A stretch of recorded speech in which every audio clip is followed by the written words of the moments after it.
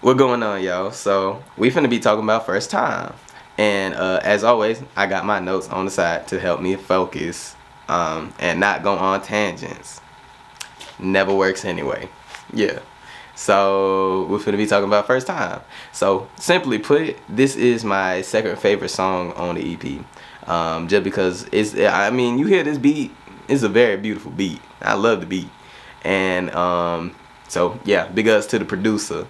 And also it's just like the song is just rich in storytelling, rich in the beat, you know, and it's just it's just it goes so crazy. It really does. So it's really my second favorite song on the whole EP. And it's actually based on my first kiss. Oh my god. You know what I'm saying? You're getting some more of the E-lore. Yeah. So it actually is based off my first kiss, which I thought it was kind of a funny story. I don't really care how you feel about it, but yeah, I think it's kind of cool. That's why I made the song about it. In short, this is My Wet Dreams. You know Wet Dreams by J. Cole. Yeah, knowing I was fronting. Okay, I'm gonna stop. I'm going on a tangent. I like that song. But I'm very proud of the flows, the cadences, and lyrical skill that I put into this song. And also, I would like to thank Arizé for the feature. You know what I'm saying? I really appreciate having Arizé on this song and being a feature on this song, because he's just an amazing artist, another great artist that I have on this EP, that I'm blessed to have on this EP. Just super dope guy, you know what I'm saying? Like he's really into that music. He really into that music. He knows what's good. He knows what's good. And also he just helped with the song, like just elevating it, you know what I'm saying? I had my song, and then he provided his verse, which was it was one of the smoothest verses I ever had on a song.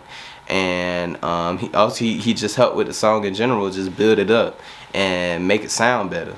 So I just really appreciate Arizé just coming on this song and vibing out with us. And now we got this beautiful song on this beautiful EP.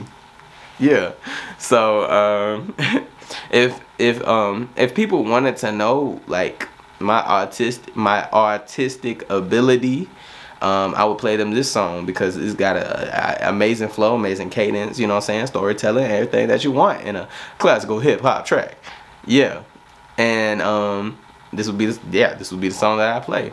And when it comes to the overall journey of this story, this underlying story, because I mean, if you watch the other videos, apparently a natural story just came out when I arranged the track list of the EP. So it seems like the overall story that's being told throughout this EP is basically it's taking on the shape of a love story about my journey to trying to find the right woman, which is like, dang it, I got a whole album talking about trying to find the right woman, which is like, I feel like I've always just been doing it my whole life, but we're not gonna get into that. But if that's just the natural shape that the story came out, then that's the natural shape, and I'm embracing it. So yeah, that's what it just seems like the story is coming to, though. That's what it seems like. And this would be the part of the story where I recollect my first major experience I had with a woman, which was getting my first kiss. You know, that's a big thing for everybody. I think it's a big thing for everybody. Yeah. So in the last song I just talked about trying to get the new woman, and now I'm recollecting on my first time, and it's a part of the song that's kind of funny to me. Another part of the song that's funny to me is that, so in the last song, like, I'm over here hyping the girl up, I go on a date, you know what I'm saying? It seemed like everything going good. And then at the start of this song, it's like, yeah, she gone, bro.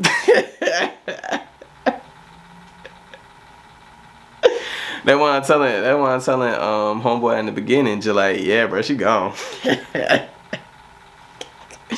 Yeah, so I just thought it was funny. Yeah, I thought it was funny.